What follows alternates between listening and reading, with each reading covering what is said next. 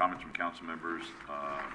We just get a couple of very quick updates on two items, the Mills RO circuit that we just heard about this week, and also where are we with fiber to the home at Shelter Creek? Good evening again. It's kind of ironic that we came to council tonight to close out the Crestmore RO streetlight outage contract, and we're having another outage again. So the city experienced a streetlight outage last Friday, and another regulated output circuit within the Mills Park area. And this map shows the location of all the streets that are affected by the outage. In total of 50 streetlights are connected to the RO, which is located near Genevieve and Cedar, as indicated by the red dot there. Even though they look to be in a separate location, they are in fact connected on this one circuit. And then some of the streets that are affected are Magnolia, Sycamore, Cypress, and Olive Court, Williams Avenue, Park Avenue, Hazel, Chestnut, Cedar, Pepper, Redwood, and Hawthorne. Since the outage was known last Friday, staff began investigating the issue. Several potholes were excavated along Park Avenue to determine the condition of the existing underground wires. Here's some pictures of what it looks like there. As you can see, underground wires are directly buried, unlike what we experienced in the Crestmore RO, which were in a conduit. The insulation on these wires have burned off, leaving only the conductor exposed. So you can see in other pictures here. Staff also performed potholes at other areas within the circuit. It's Redwood, Cedar, and Pepper. These the locations that are inside this green oval there, to determine whether the underground wires were installed within the conduit or not. And staff determined that it was in a conduit, so which is a good thing. And currently, staff is trying to assess the issue and have been coordinated with PG&E to determine whether we can isolate this RO into two areas, similar to what we did over in the Crestmore outage. Since the underground wires are within the conduit at this location within the oval, the thought is to work with PG&E to isolate the RO circuit and to energize those street lights in that area and have it turn back on. And once the RO is isolated, we can determine a permanent solution for the other area. The city had a conference call with PG&E this afternoon. PG&E requested the city to submit an application to the Service Planning Department for removal of the half of this RO and circuit. And PG&E acknowledged that they can help split the RO, but will back charge the city for their work. So no cost information were provided by PG&E during the conference call. And PG&E will also need to evaluate whether splitting the RO circuit will require a smaller transformer if the work for the other area is prolonged. There's currently no commitment on the schedule from PG&E, but they stated that they will help fast-track the application once it's in the queue. And the city has been receiving calls from residents inquiring about the streetlight issue. And currently, the city has already prepared a letter to be sent to the residents informing them about the outage. Within the letter, the city is requesting residents to have the streetlights adjacent to their homes to provide temporary power, as they did in the Crestmore RO neighborhood. We are hoping the residents will come forward not to only help their city, the city, but also their neighborhood as well to light the streetlight. And the staff has already also coordinated with the police department to increase patrols within the area. And public services staff is continuing to work on this issue, and we'll be evaluating the locations to deploy these solar LED lights that we purchased for the last Crestmore outage. And we have 10 in possession, and we're anticipating to purchase additional LED street lights. And we're currently unsure when the street lights will be back on, but doing the best we can to get this resolved. And this concludes my presentation. Thank you, Chair. And again, I know it's I guess it's a council member's comment. So question is, or comment is, the solar lights that we purchased for the other, how long will it take to get up, or are they already on their way up? We have to determine the location because it can only work at a certain street light because of the direction of the sun. Otherwise, it doesn't work really well. So we have to determine the location to best put the solar lights. And some of the the streetlight poles are relatively old, and it won't be able to handle the weight of this. Understood. Fixture. So what's the timeline that you think? It's going to go up tomorrow. It could go up as soon as tomorrow. Okay. Yes. And when is the letter going to go out to the residents asking for their, those that can possibly assist? I'm sorry, say that again? When is the letter going to go out to the residents that can possibly assist? It can go as early as tomorrow as well. Don't say that if you can't, it's fine, I understand. I just want to know a timeline, so if I get calls from the past email I received, that I'm more up to date and I can respond or at least direct them to somebody specifically if they'd like to assist. The letter's been drafted, and we also have the mailing labels already created, and all we have to do is make Great. copies and stuff envelopes and send it out. Thank you. All right, Ken? Yeah, I'm just like up in Crestmore. It's a safety issue, and there's been talk about, warning people that it may be a while before anything happens, but I want to get mobilized with the temporary lighting as soon as we can and get that letter out. Let everyone know that we're on it. Mm-hmm. And so I was going to offer to go door to door and just hand them out, but I think everyone that's got a dark street, every resident on that dark street needs to get notification within the next couple of days. Mm-hmm. Okay. Steve? It's the cable television update on the fiber at Shelter Creek. Good evening, Mayor and Council. As you know, back in May, the end of May, you approved a project at Shelter Creek for a fiber to the home project. And pending the final contracts, the contractor began gearing up in June, and staff ordered all the equipment necessary for the head end and for the equipment for the installation, and the field work began in July with the contractor. And I do want to mention that the staff at the cable department is very excited about this project. They're very energized and thrilled to be working on a project of this type. Again, we've had fiber in our system for 18, 20 to 20 years already, but this is to the homes. This is a different project, and it's a pretty exciting project. First thing we had to do was bring in more fiber into Shelter Creek. We've had fiber into that area already because we have a fiber system, but we brought in what they call a 48 count fiber system into that area underground. And to each building, we ran 24 count fibers underground. And that took a little bit of time because there were some problems with the conduits. They've been crushed, they've been damaged, so we had to dig up some of that, but we were able to get them all in.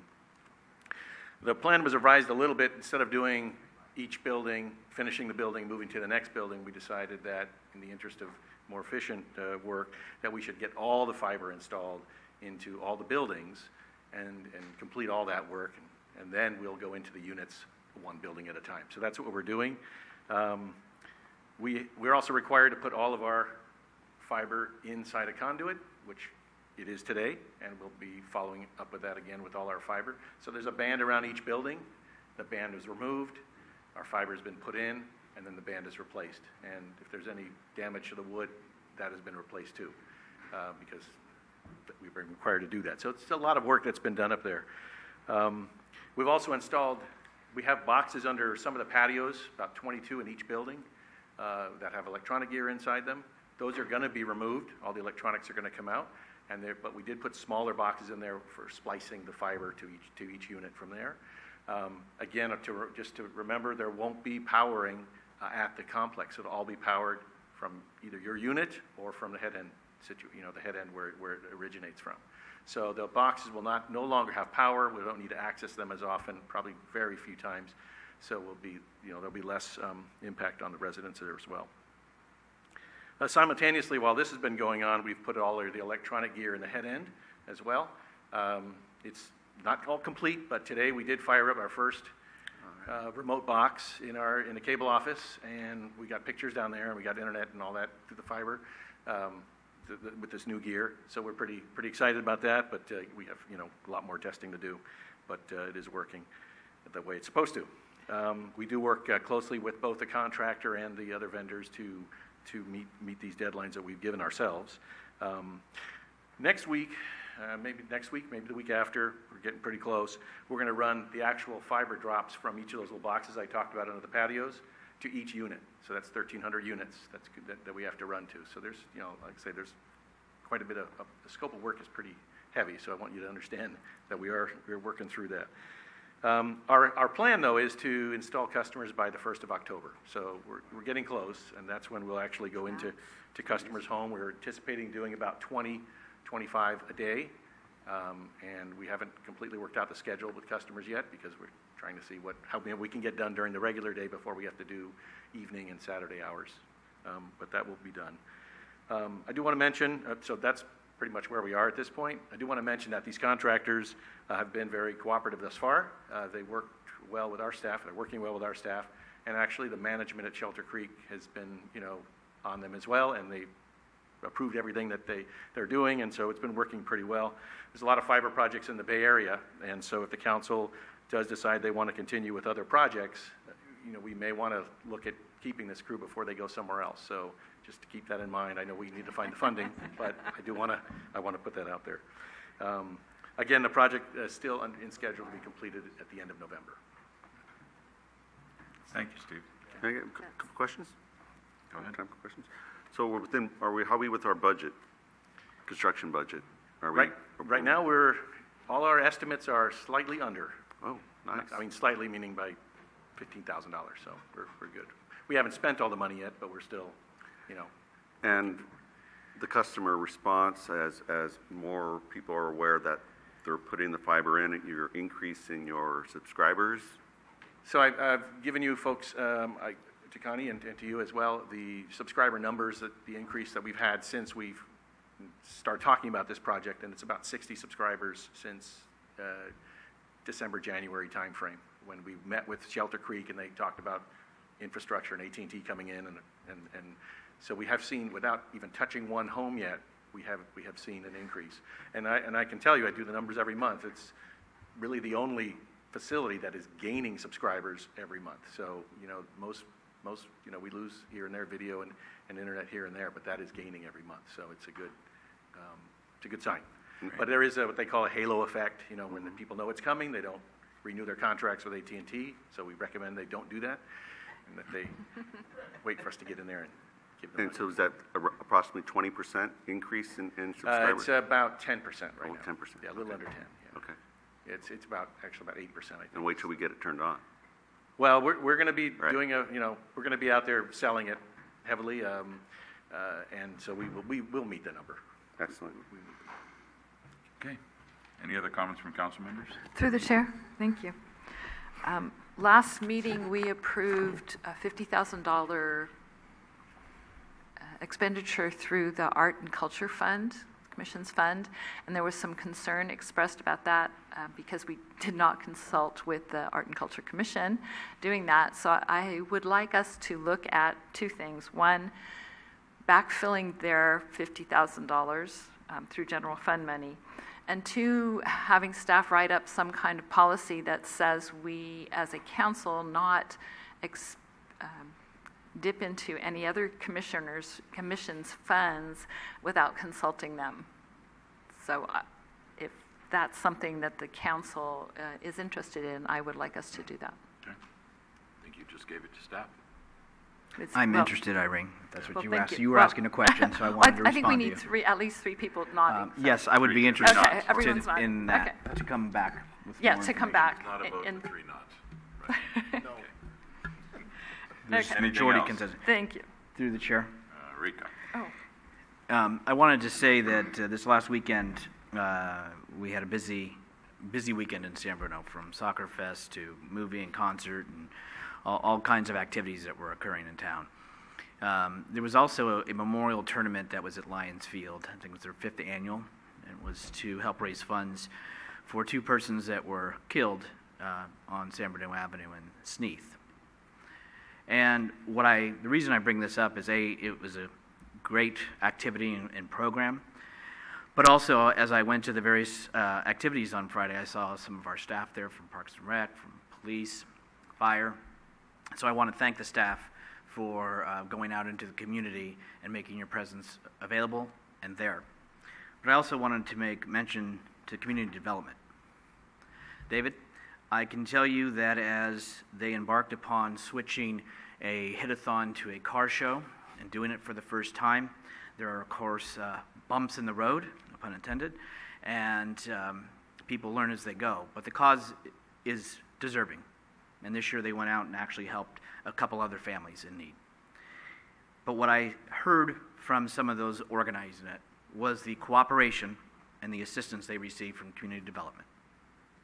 And on Friday, when I picked up my packet, and they were doing their last minute, let's get it all done and taken care of and have a successful weekend, I witnessed it firsthand.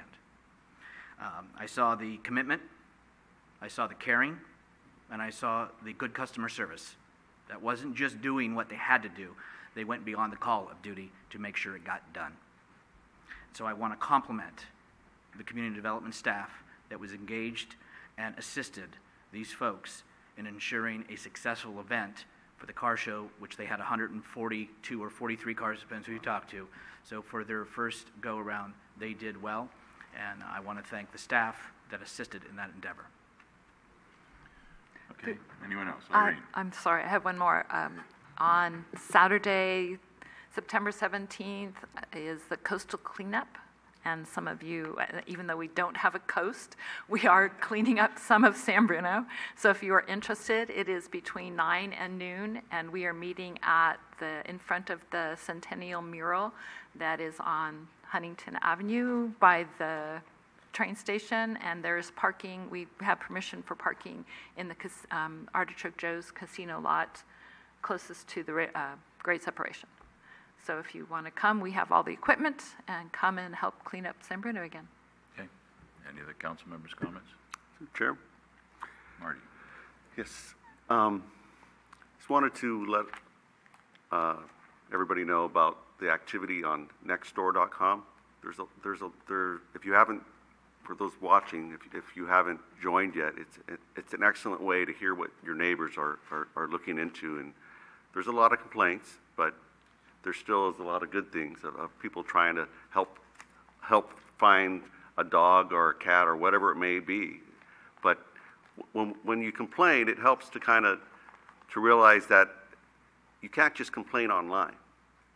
It helps if you complain to the right people. And I'm doing my best to kind of respond and direct people into who is that right person to contact. And there are staff that are responding to the problems that our people are putting out there. So I encourage you to continue to let us know what we can do to help make your neighborhood nicer. Just that you need to take that other step about finding out who is it that you need to call, whether it be Public Works, whether it be community development. And a number of people have been complaining about parking on sidewalks. And there's a process for that. Is contacting our police department at the non-emergency number, which is 616-7100, contacting Sergeant Ryan Johansson online, and it is my understanding that the police come out if there's no emergency going on, and so you might have to call in a couple times, and it's just that's what it takes. So don't be discouraged, and staff will respond. Okay. Anything else under council members'